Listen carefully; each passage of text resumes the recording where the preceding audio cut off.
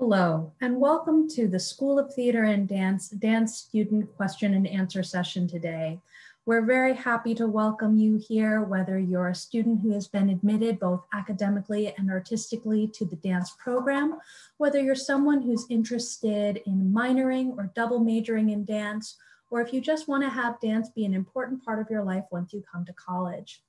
We're going to be answering your questions today in this live Q&A, so please feel free to introduce yourself and ask any questions that you might have.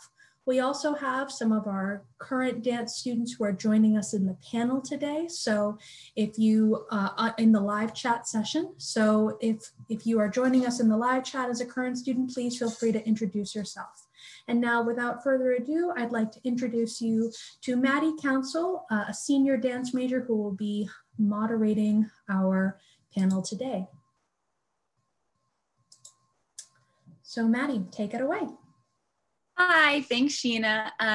My name is Maddie Council and I am a senior double major in dance and media art and design with a concentration in interactive design, and I'm from Fredericksburg, Virginia.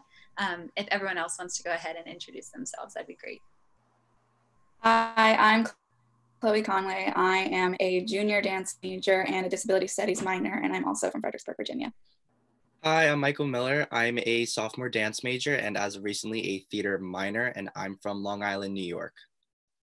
Hi, I'm Mashari White. I am a junior dance major and I'm from Portsmouth, Virginia.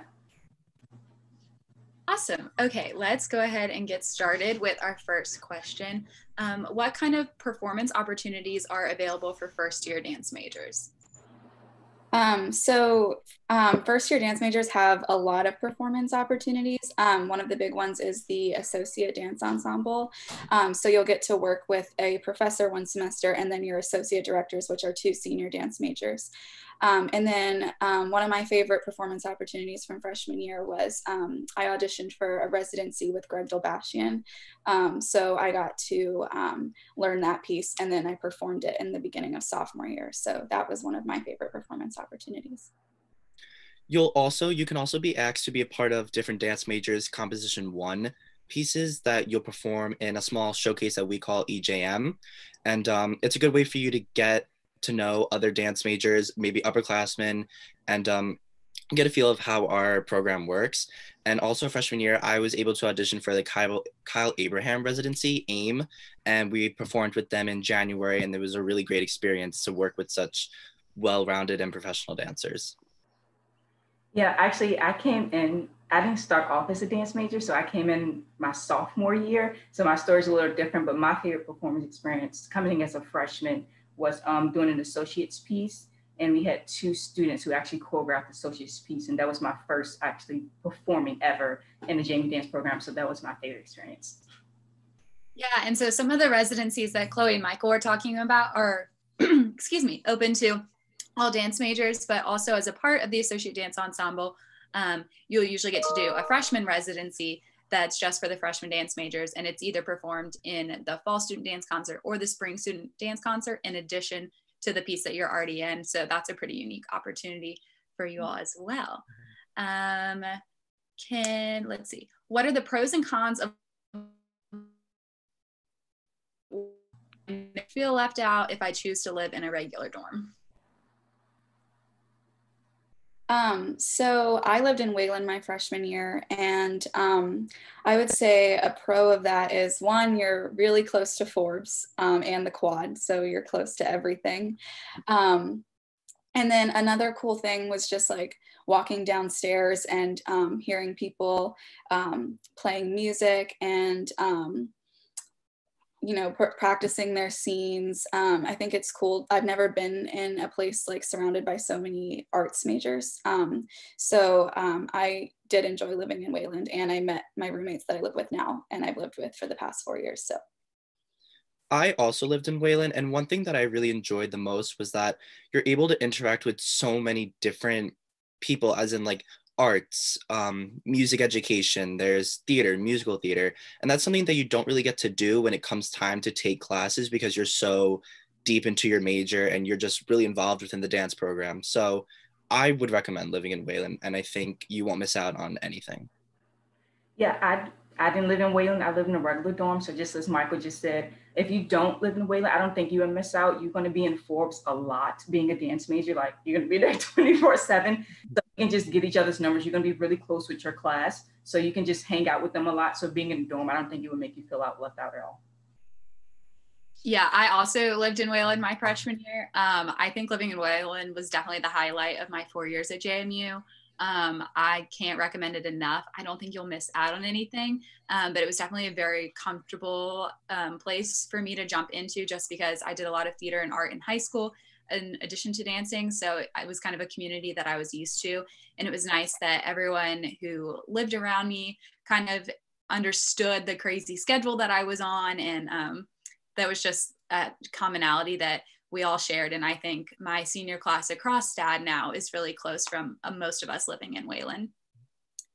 Can you describe a typical dance schedule throughout the 4 years?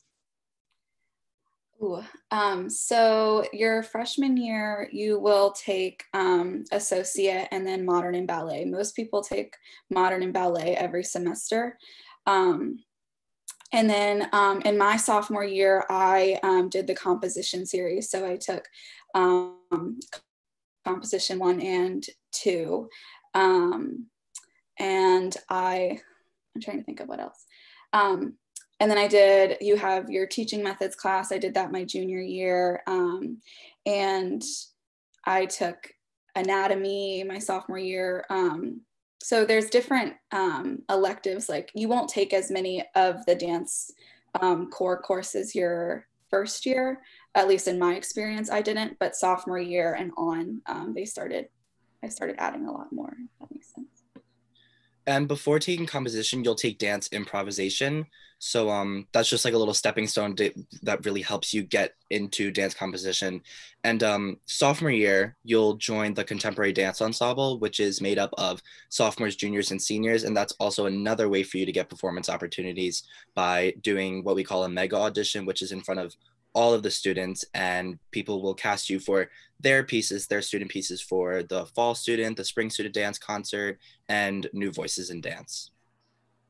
Just like Chloe said, you would take, usually people take ballet and modern every single semester. And on top of your dance classes, freshmen usually take their gen eds as well. So that's our classes that everybody at JMU you have to take, certain credits you have to take in order to graduate.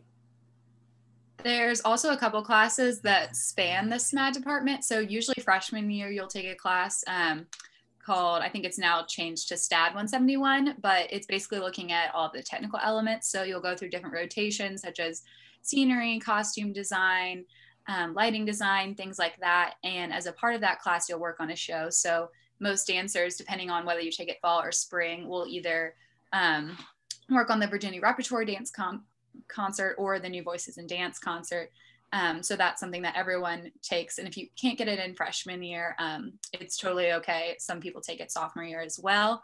And in addition to sophomore year, you take a class that is now, and I think it's third year, but it's called the Collaborative Artist, and it's for all STAD majors and works on collaboration. And like Michael mentioned, since we're in Forbes so much heavy in our dance classes, it's nice to take this class and be able to work with the people that maybe you've met in Wayland or that you've seen in the hallways but never gotten to interact with. So I think those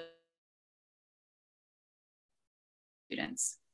Our next question is, can you describe the performance schedule throughout the year?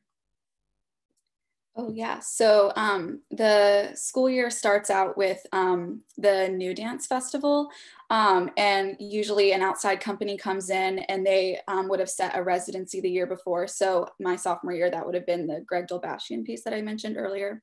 And then you'll have your fall student dance concert and EJM, which is the dances that weren't in the fall student dance concert. You still get an opportunity to show those. And then if you're in the Virginia Repertory Dance Company, you'll have Dancescapes in December also. And then if someone else wants to talk about spring semester. Yeah, add in anything if I miss anything. But in the spring is when our big focus is the New Voices in Dance concert, which is filled with 5 student works that are chosen from the fall student dance concert, and as well as, I believe, 2 faculty pieces, three faculty pieces. And then we'll and then we start focusing on the spring student dance, which follows after that, followed by EJM as well in the spring.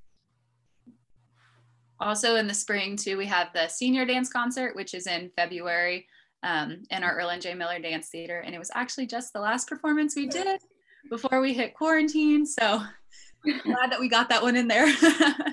Our next question is, how is preparation for dance as a career towards graduation?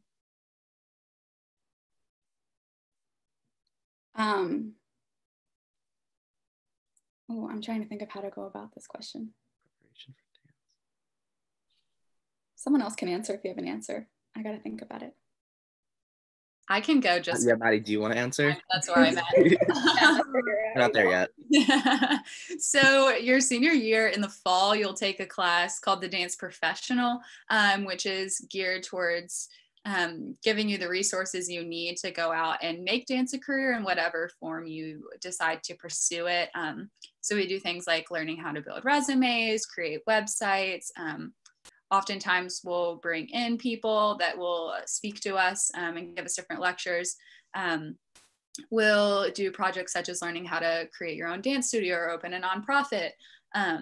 Or we'll do different city presentations, or what's dance like in Chicago, what's dance like in Colorado. And so those kinds of things. I have spoken with a lot of our professors. I think that's honestly the biggest key when going into like senior season, is just talking with your professors. They have so much knowledge, oftentimes that you don't even know without just like going on their door and knocking and talking to them, and they'll be able to give you a lot of great advice either from their career or from someone that they know. But yeah, I've found that they have been one of my greatest resources, especially now going out and trying to find auditions. So I have something to add. I just think that like getting to work, especially this past year, I got to work with a lot of JMU dance alum through Virginia Repertory Dance Company. And I think that one of the special things about our program is that our alumni are so willing to work with you and just to be in contact with you. Like if you had a idea for a career path you wanted to take in dance, like say you wanted to do dance therapy, I'm sure like JMU alum, we could connect you with a dance therapist that went to JMU and would have resources for you, or just talk with you if you wanted to learn more about it. So I think that's one of the special things about our program, and our professors really encourage that too, is just getting connected with alumni and trying to figure out like what career path you want to take, because people have done many different things. Yeah, and if you are pursuing a career in performance too, all of the residency opportunities and guest artists that we bring in are phenomenal. They really do help to build connections. Not only we had Dance Work Chicago in for a residency last spring, I think it was, and then several of our dancers went and did their intensive, and I know that more were planning to go this summer. Some of us now are looking at going to their audition for the company, and we've built relationships with the company members, so that's something too that I'm definitely super thankful for. Okay, next question is, what, I lost them. Can you describe some of the opportunities for choreographing? So you'll have two big opportunities to choreograph, and that's in your Comp 1 class and your Comp 2 class.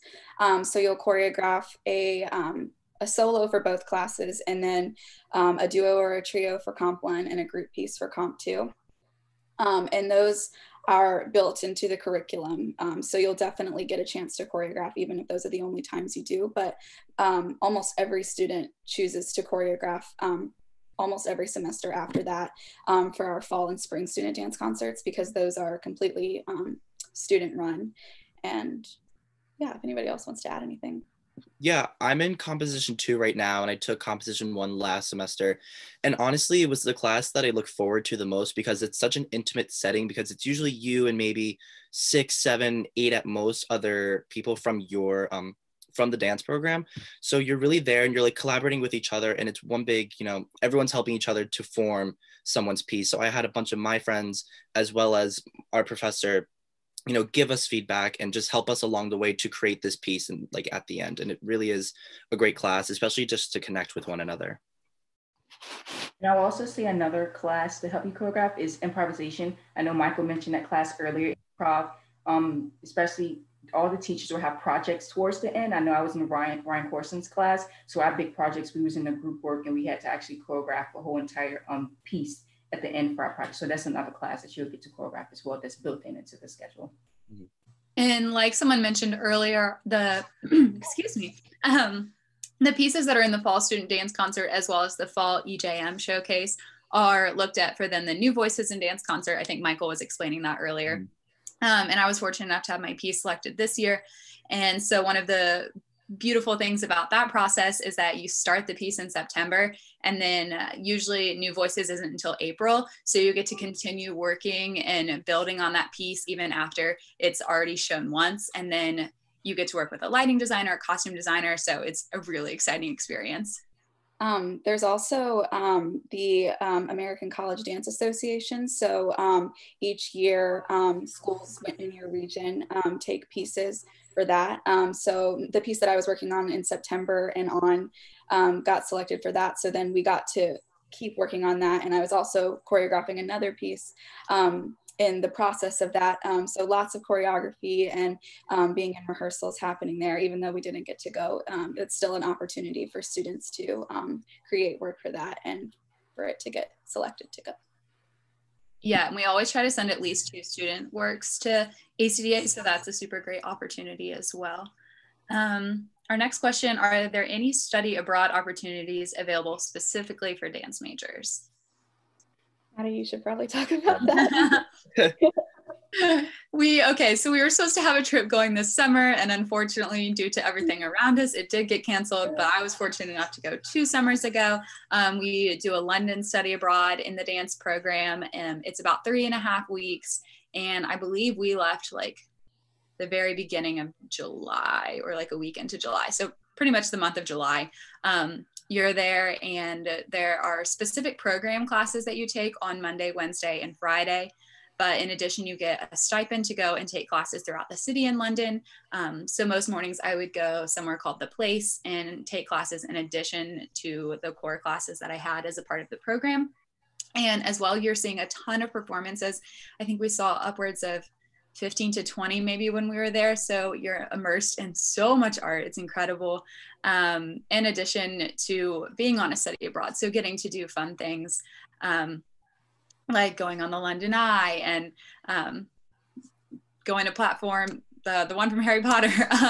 So it's great because you can take advantage of so many things while you're there. You can sightsee, but it's also an opportunity to forward your dance education. And I know that that is hands down my favorite dance program experience.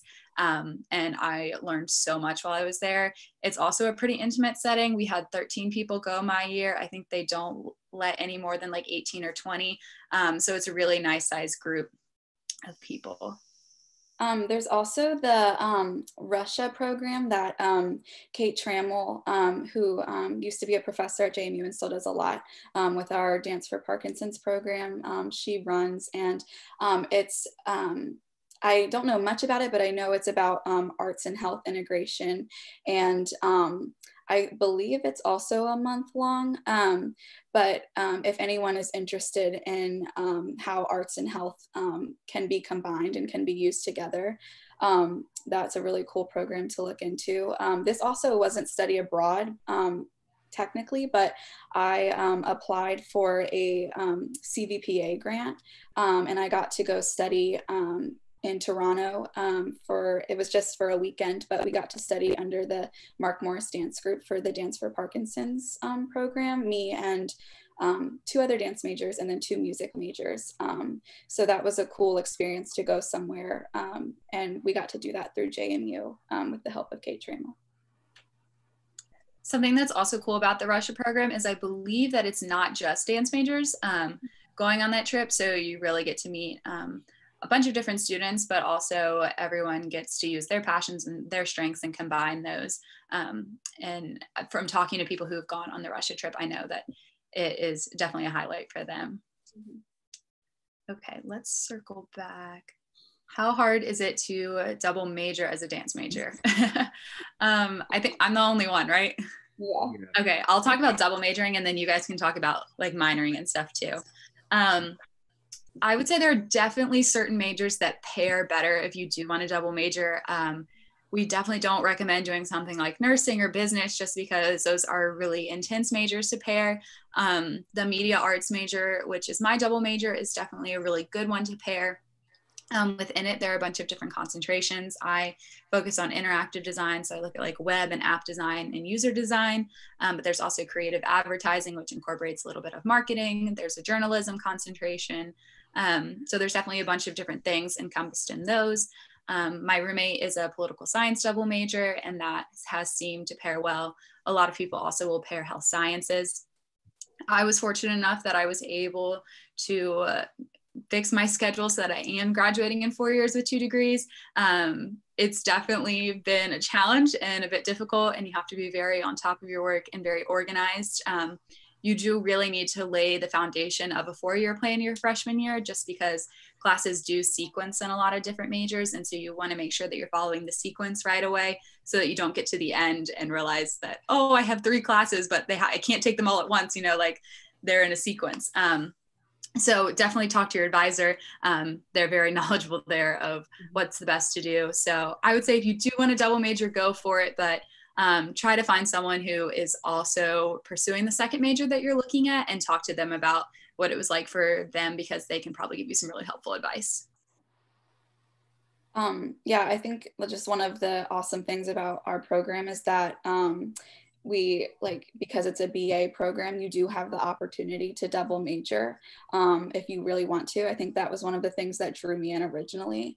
And I've probably changed my minor multiple times just because I knew what I wanted to do, but I wasn't sure exactly what I wanted to, what I wanted to focus in. I was pre-occupational therapy and now I'm disability studies. So there's lots of leeway to take classes and try different things. Yeah. Michael, do you have anything to add about? No, I just declared my minor like a week ago, so I have nothing yet about that. Okay. It's very doable. It's very doable. Ashar, do you have a minor too? No. Okay, our next question is, what has been your favorite part of the JMU dance program? Oh gosh, how do you choose? I'm gonna cry. Oh gosh, I think that my favorite part has, I'm just going to talk about a few. One of my favorite parts has been the JMU Dance for Parkinson's program. We started that my sophomore year with Kate Trammell, and we're still doing classes even during this pandemic on Zoom. But I just never thought that that was a community that I would be so interested in working with. And through our dance and community class, I got to work with a ton of different communities in our area. And I just think that I love that the fact that you can use dance in so many different ways here. Because when I came into the program, I knew I loved to teach and I knew I loved to dance, but I didn't know what else I loved about dance. And I just think that there's so many opportunities to incorporate dance into other things. And that's something I loved. Also, I love how I don't want to say student run, but how involved students are in creation and just in different processes, like how many opportunities we have to choreograph and to perform. I just think that is something that, especially like even just coming in as a first year, like immediately from the get-go, I felt involved in the program. And I just think that that's really special about our program. Yeah. I would have to say both the fall and spring student dance concerts are probably one of the most fun, because when it comes time for the show, we always do a tradition to have warm-ups before every show. And it's just a way for us to relax and get the nerves out and just like dance with one another. And it's not even about, having to look one sort of way and wanting to impress everyone. It's more of just like let's have fun and let's send good energy out there before the show. And it's just a great way to talk to seniors, because sometimes when you're a freshman, you and seniors don't really, your paths don't cross as much. So it's a great way to meet more people. And then it's just another way to market yourself and, get to know each other inside this community that we've built. Michael, you stole my memory. Sorry. I'm sorry. So about to be the same as Michael. I love being around everyone, especially I didn't start off as a dance major, so it was really hard for me to get to know people. But I love the JMU dance community because everyone makes you feel welcomed. And I love just, it might be small, but I love just talking with different people, just having like little small conversations because it makes me feel welcome because I came in, I could say late. So then everyone just made me feel welcome and not like I didn't belong there. So when I came, I just really felt belonged. Oh gosh, it's such a hard question because I never know what to say because there's so many. I think honestly though, like one of my favorite parts was the bond that the senior dance class has built over our 4 years together, and then getting to do the senior concert together was such a special experience. That process really is almost entirely student run. My friend Caroline Ryan and I were the directors of it, and so the class as a whole decides, 1, who's going to choreograph, 2, we cast the piece, 3, we always choose some sort of charity that we can raise awareness for or make some sort of donation for during our time of like planning and doing the show. And so this year we focused on the Arc of Harrisonburg and Rockingham, and we made t-shirts that said "All bodies are bodies in motion" that we were selling to raise funds for them. So that was a really nice way to tie it in because we've worked with them so much throughout our 4 years. And then our technical director, who's a senior, did all the lighting for it.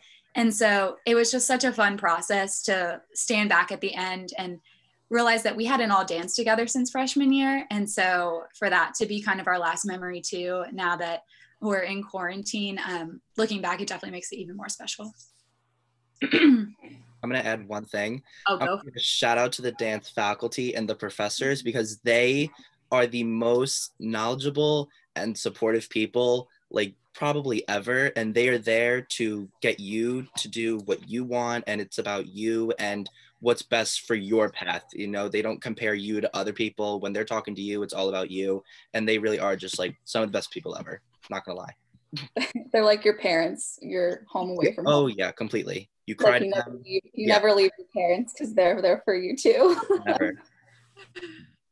Okay, our last question is, if you could go back to your freshman year and do something differently, what would it be? I don't think I would do anything differently, honestly. I think that my goal was to just throw myself in as much as possible. And I think that as a freshman, that's really important, just because like that's when you're getting to know everyone, and you want to be in student pieces. And yeah, I think just maybe I would have tried to get to know upperclassmen a little bit more. But I think, and I wouldn't have been as scared probably of the upperclassmen because there's no reason to be scared of anyone. But yeah, I think just I tried to dive into the program as much as possible. And I feel like that helped me in the years later. And it's still helping me now, I think. Yeah.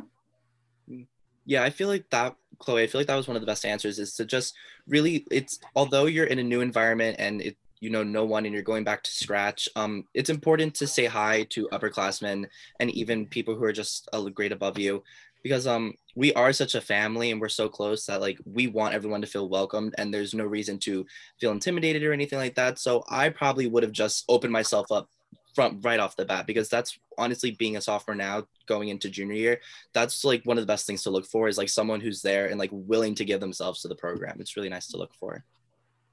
I always say, live your passion. Again, I kept saying that I didn't start off as a dance major. I actually started as a business. But the reason why I started as business because I thought that being a dance major wasn't going to fulfill me enough. I come from a family that doesn't have arts as a profession, but that's what I want to do. Like, dance is my passion. That's what I want to do the rest of my life. So I was like afraid to do dance because I was scared of what people was going to say. And like, dance is the art. So a lot of people look down on the arts. So I was just scared. Like, I don't want anybody to look down on me when everybody asks me when I graduate, what did you do? And I'd be like, dance. And they'd be like, oh, that's cool. But I had to realize that because dance is my passion, that's what I wanted to do. And it doesn't matter what anybody else is saying. If you want to dance, then that's what you want to do. You should go for it. Don't care what anybody else is saying. Also, adding to that, when you do become a dance major, I think you should live your truth. Don't compare yourself to anybody else in a dance program. Like, everybody is their own person. Everybody is confident in who they are. So somebody like struggle, especially coming in a dance program the year that I came, I was like, well, my leg doesn't go as high to my head like other people does. And then I just had to realize, like, that's fine. Like, the professors don't care if you can kick your leg as high as to your head. They don't care. Like, you living your truth. You're there for you, working on yourself, and just don't compare yourself to anybody else, because it's going to hurt you in the long run and you're going to be comparing yourself. So just stay focused on you, embrace like your dysfunctions, embrace being who you are, and everybody around you will support you, and just loving who you are. So don't compare yourself and follow your passion. So if the answer is that it's going to be, then do that. Yeah, that's so great, Ashari. Kind of going off of that, I think I wouldn't have been as harsh on myself. It took me a little bit to realize that everyone was coming in with a different background. I had pretty much only done ballet and point work up until coming to JMU. So I got here and they were like, lay in your X position, we're gonna do swings. And I just did not understand what was going on.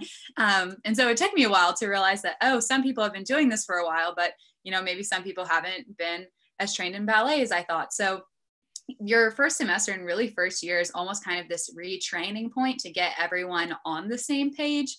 And so just trust in that process. Don't be harsh on yourself and know that it's a learning curve.